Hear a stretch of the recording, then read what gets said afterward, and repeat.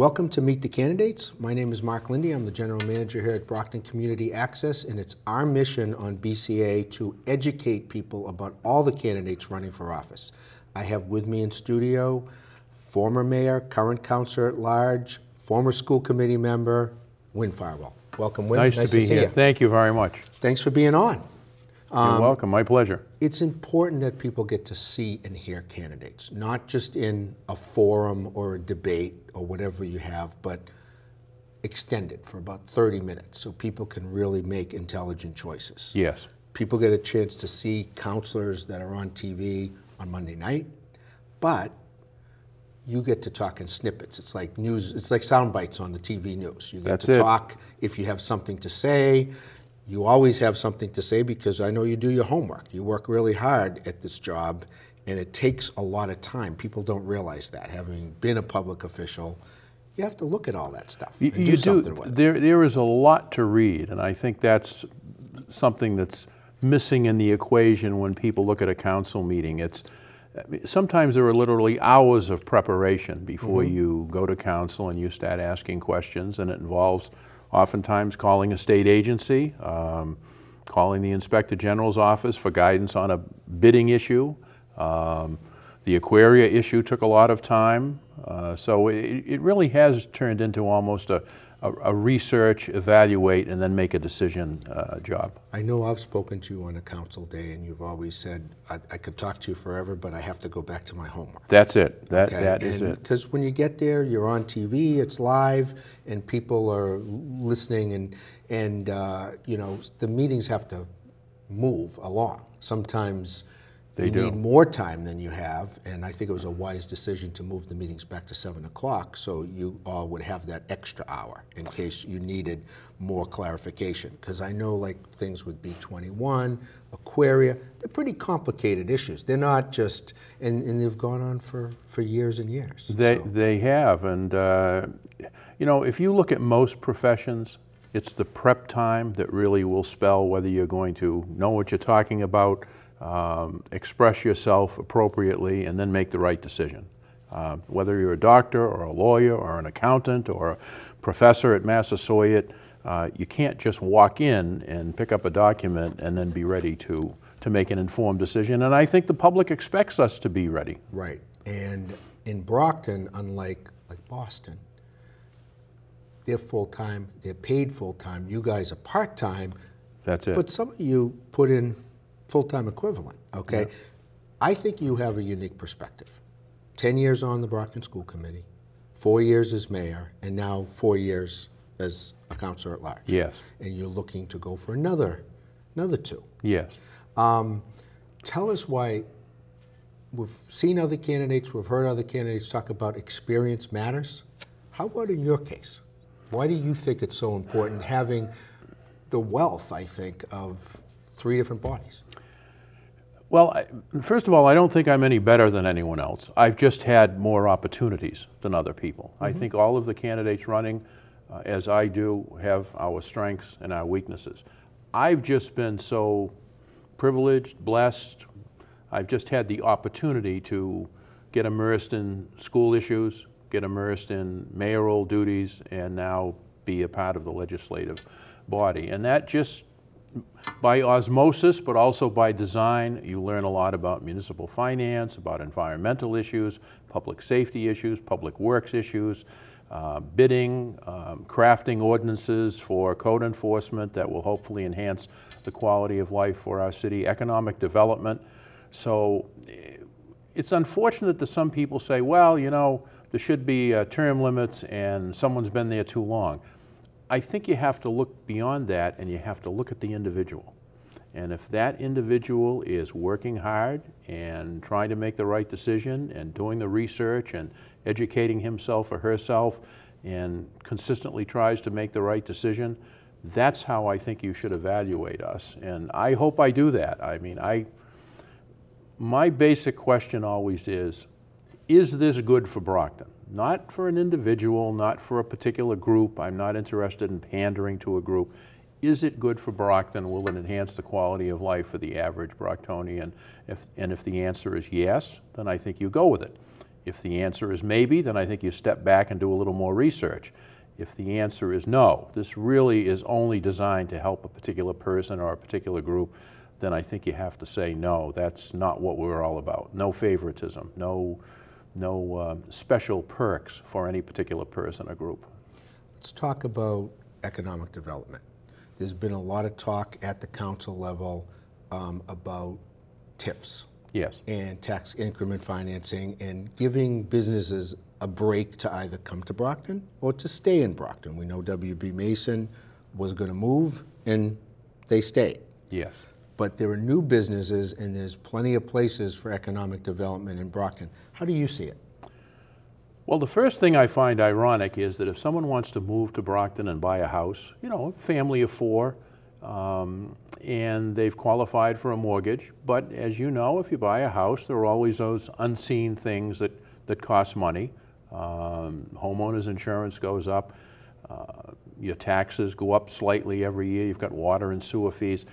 It seems interesting to me that we don't do anything for a homeowner for the first couple of years they move to the city. And I don't know if that's anything that would ever catch fire statewide, that maybe there ought to be some type of an incentive to help a first-time home buyer when they come into a community and, you know, give them a small break off of their taxes. But in terms of economic development, I have no problem having a tax increment exemption or tax increment financing if it's in a heavily blighted area and it will help that business get up and running, generate jobs, and be a part of the community and benefit the citizens with an expanded tax base. But I'm not interested in giving away the house. So in a questionnaire that I answered for the local newspaper, I said, you know, about a 7-year tax break in a heavily blighted area, 20 to 50% perhaps exemption. I think that's it, because the more we give up those tax increases, the more we limit our ability to enhance city services, public safety, schools, right, reconstruct streets, which that's one of my major priorities, which I have on my handout card. We're going to get to every major priority, I hope, within 30 minutes. I know the talk was the length of time of those tax increment financing. 20 years to me seems like a lot. And you know what, that idea about homeowners, I think it would be great, because I think if people come to Brockton, we're still one of the most affordable communities in the world, in the state, for people to come to. Okay, they're coming out of Boston. It doesn't take a lot to sell a house anymore in Brockton. You used to have hundreds of houses for sale. Now they can go in 2 hours or 3 hours. Well, I think it's important for the business community to know that we already have quite a few incentives for them with the increment financing and exemptions. But you know, if you don't have a customer base, you're not really going to have a strong business community. So to me, getting people to move here, purchase a home, get assimilated into all that we do, the school system, all that we have to offer, the art museum, et cetera, and stabilize that population, I think in the long run, that's going to help economic development. Equally, if not more than a tax exemption which goes away after a period of time. But just my personal philosophy, I may be wrong. I am certainly not an economic development professional, but I do think a strong customer base leads to a strong economy for businesses. And you set the tax rate, the council sets the tax rate at a certain point in time. Business tax rate has always been viewed as higher. It's the same, you know, residents and businesses. Does that have any effect on drawing businesses to Brockton or no? I think at some point it does, but I really don't believe our tax rate for businesses is excessive. And I think if we were to shift the burden onto homeowners, we would drive people out of the city. Especially fixed incomes. Fixed income, like, you know, it's not mentioned very often, but we do have people in the city that live paycheck to paycheck. Mm-hmm. We do have seniors who live Social Security check to Social Security check, and they're in their home and they have their budget figured out really probably better than you and I have our budgets figured out. And if you were to hit them with even a $50 a month or $100 a month increase in the aggregate for water and sewer and real estate taxes, you'd drive them out of their house. Mm-hmm. I don't believe they'd be able to survive. I have someone who works on my campaign who literally lives paycheck to paycheck, and I hear so often that, you know, it's not just that taxes go up. pharmaceuticals go up. Absolutely. Car repairs go up. All of those things put together mean that you've got more expenses during a given year. And I don't want to push people out of their homes. Nope. I really don't. Different issues. Tell me the issues you have on your flyer there, and I'm sure it's what I was going to ask about anyway. Well, I did something different this year. We don't talk about integrity in politics too often, and I have no idea if the camera will pick up on this or not, but I think it's important that those of us who are in public life, we're not always going to make the right decision to please everyone. We always have our supporters, we have our detractors. But if you have integrity, then at least people know you've really tried to make the best possible decision. And I put in this card, integrity isn't everything in politics, it's the only thing. Without it, every vote and every decision is compromised. And I think that's true. If I don't have integrity, then people are always going to wonder, well, did he vote that way to favor someone? Is it because of a campaign supporter, a campaign donor? Is he trying to pander to a particular group? But if they see that you have integrity, they're going to say, you know what, I like that decision. Or, I don't like that decision, but I know he's the type that would strive to do the best possible thing that he could do for the city. So I thought that was important to put on there. And then I put my education, which I thought was important, having a Bachelor of Science degree and a Master's in Education. And then in the back, it's called Our Brockton Agenda. But the interesting thing about this is this agenda is not mine. It was developed from going to ward meetings. And I always like to go to the ward meetings, whether it's Ward 2, Ward 4, Ward 5, Ward 7, Ward 6, because you pick up from the people who attend all of the issues that are important to them. And certainly honest open government, no secret deals, I thought was very important. Comprehensive code enforcement, let's really clean up the city. And I think, and you travel through the city, we've got to get rid of the junk cars. We've got to clean up business properties that are neglected. If we don't make the city attractive, you're not going to have economic development. People are not going to invest in a business here if getting to that business takes you through streets and areas where it looks like an abandoned junkyard, or it looks like the grass hasn't been mowed in 3 years, or we've got broken fences and sidewalks that are cluttered with debris. So that was very important to the people in the city.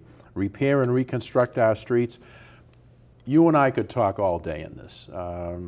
It's been neglected because of financial constraints, but some of the streets have never been touched in 50 years, Mark. And people are just tired of it.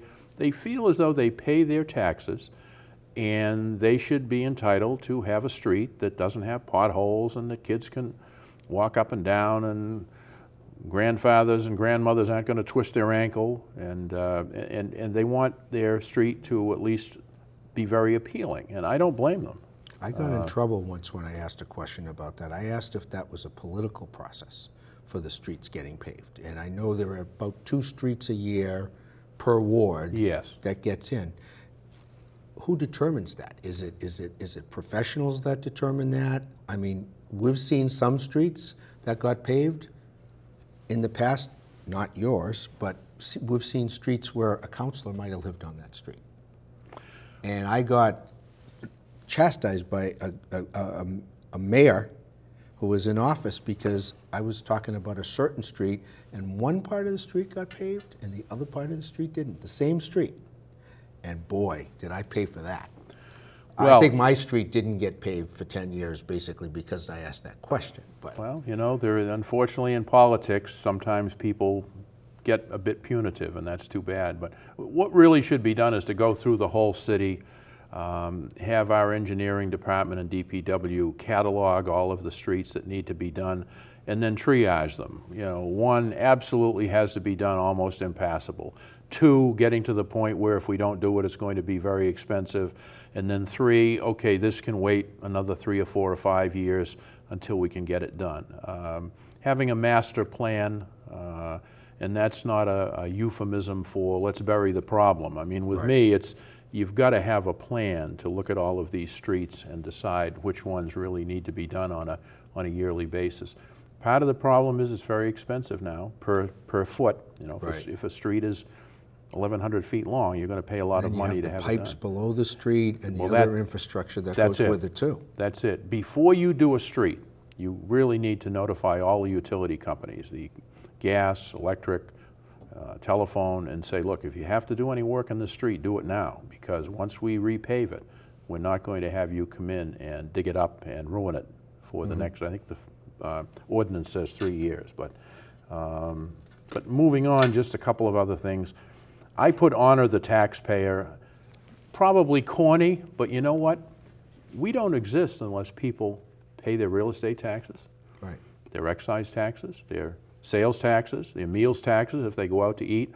Everything we do in government is dependent upon the goodness of the people paying their taxes into the city or the state, and I think they have a right to expect that we will spend that money wisely. We spend it as if it's our own. Don't waste it, don't create unnecessary positions, prioritize where it's supposed to go.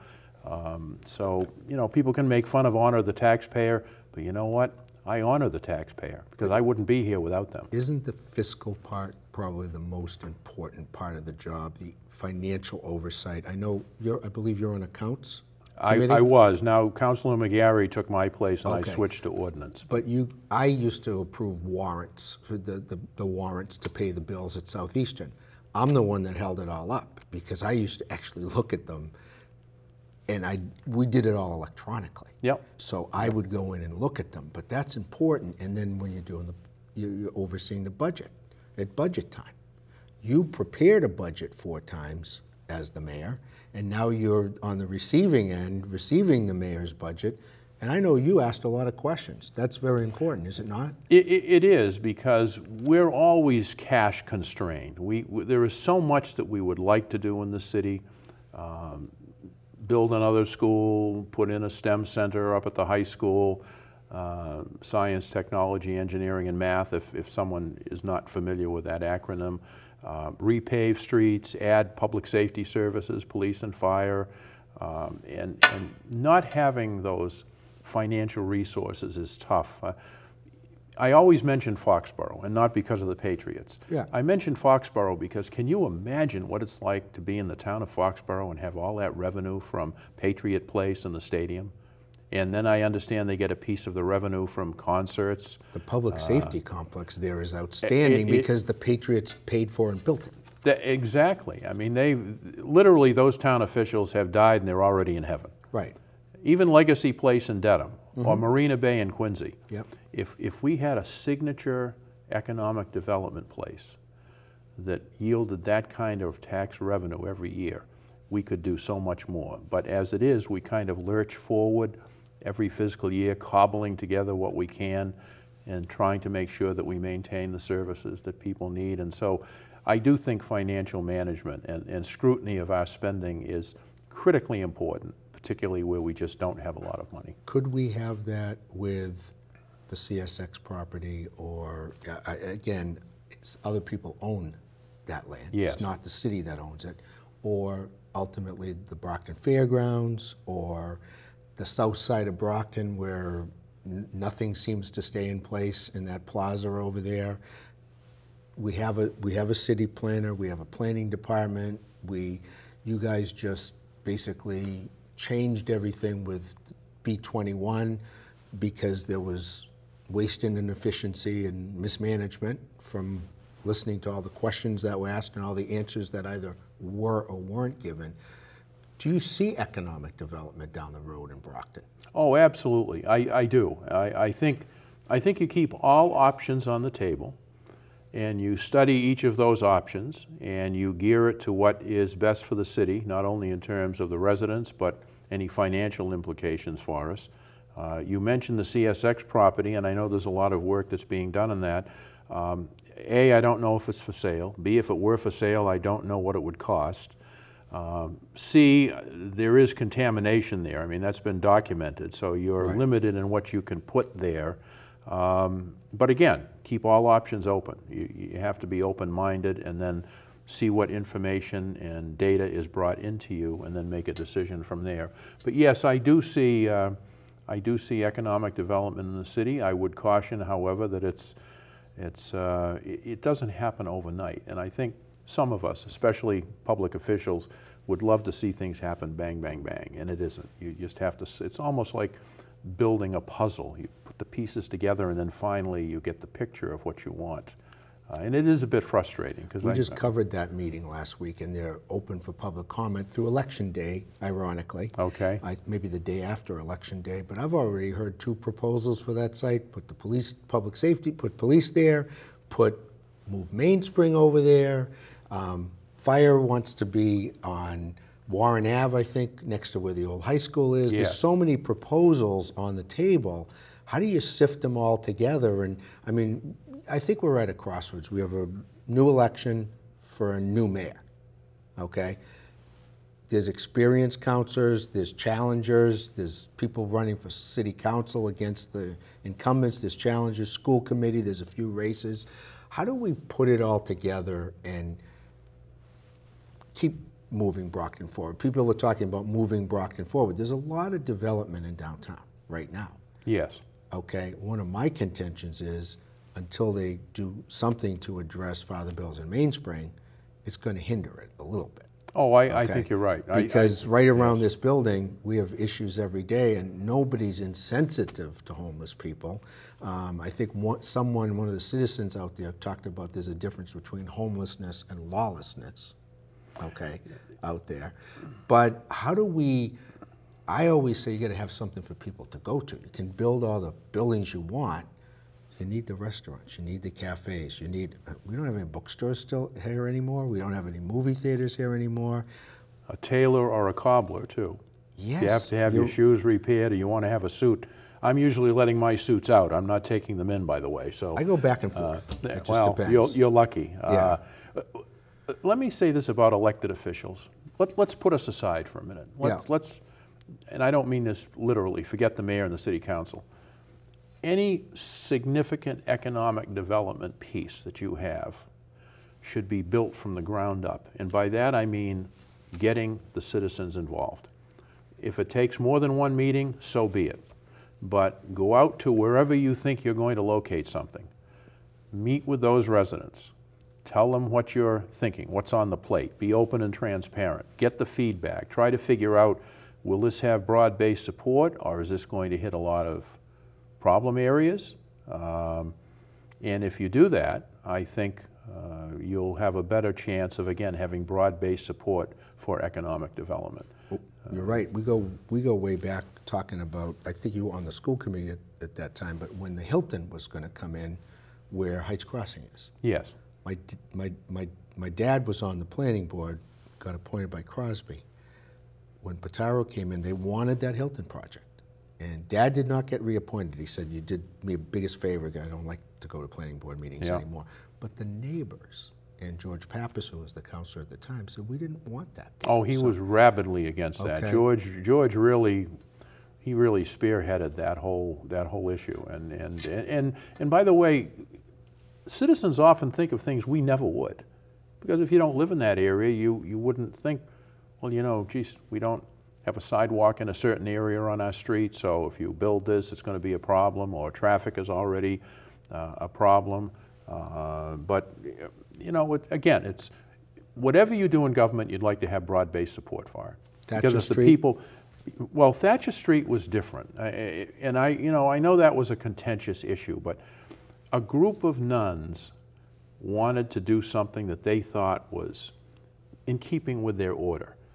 And there was a public hearing, and I have to say, Mr. May, for all of the criticism that's been leveled, he dotted the I's and crossed the T's. He held a public meeting, he went to the state, gave them all the information, they approved it as a potential overlay district, it went to city council, and I know 50 to 100 residents were against it, but you know what, Mark? I can remember 50 or 100 residents being against moving the high school. I can remember 50 or 100 residents that were against Westgate Mall. Mm-hmm. And you can't really hold back the city at the same time people are asking you for more services, reconstruct streets, more police and fire. And there were just some outrageous claims that I'm not going to get into on Thatcher Street. And I know I've left people down there thinking that the council is harsh and we didn't listen. But my colleague, Councillor Cruz, probably said it best. He said, you know, for better or worse, we sit here and we have to try to make a decision that's in the best interest of the entire city, not just a particular group. And sometimes that's painful. I mean, I'm sure I've lost votes and lost friends over that issue, but that's what they elect you to do, is try to make a decision in the best interest of the entire community. When we talk about the entire community, we talk about our community. Do you see division right now in Brockton? We've heard One Brockton, we've heard our community. What do you think about that? We were talking a little bit before we recorded the show about that. What are your thoughts? You know, I hope that some of the things you observe aren't really indicative of what's going on, because elections should be decided on issues, on qualifications of the candidates who are running, on the philosophies that those candidates advance. It doesn't matter to me what color someone is. It doesn't matter to me their cultural or ethnic background. The only thing that matters is, are they equipped to master all of the technical and legal and financial issues that face the city? And that's what I hope people will do. I think there's a lot of passion out there right now, but I think at the voting booth, people are going to boil down to candidate A or candidate B, who they think will benefit the city the most. And let's hope the weather is good. I think we have a good forecast for Tuesday. So I got the 3-minute cue.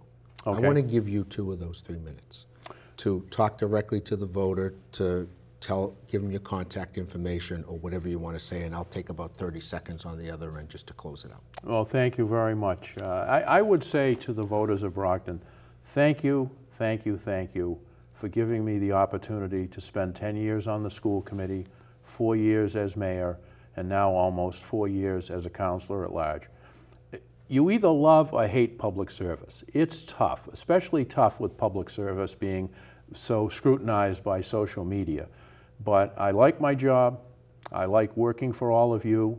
I try to do all of the necessary research, evaluate all the issues, and then make the best possible decision. I'm not going to make every decision that pleases all of you, but I can tell you I will put the time and effort in to try to do what I can to move Brockton forward, to enhance the quality of life for our residents. I hope you will follow city government. I hope you will follow the candidates right up until Election Day, and I hope you will go into the voting booth on November 5th and support my bid for re-election, and also select the other individuals you think will work hard on behalf of all of our residents. It's a great city. Do we have problems? We do have problems. Are there people willing to look at those problems and find solutions? There are, and I think in the long run, you will always be proud of this city, even as we elected officials come and go. Again, thank you from the bottom of my heart for the opportunity to serve you, and I hope I have the opportunity of returning in January to serve you again for another 2 years. Number 1 on the ballot, correct? Yes, just by virtue of being an incumbent and alphabetical. Alphabetical, yes. Okay. So the most important thing is for everybody to exercise their right to vote. Don't take it for granted, Brockton. We had 25% in the preliminary. I've heard numbers of 30. I'd love to see 50 or 60. If you don't vote, don't complain. Get involved. Watch the candidates all the way up till the end. Read about them in the newspaper. Check out their websites. But people fought and died for your right to vote. So make sure you do it, Brockton. Let's be a real city of champions. Thanks for joining us.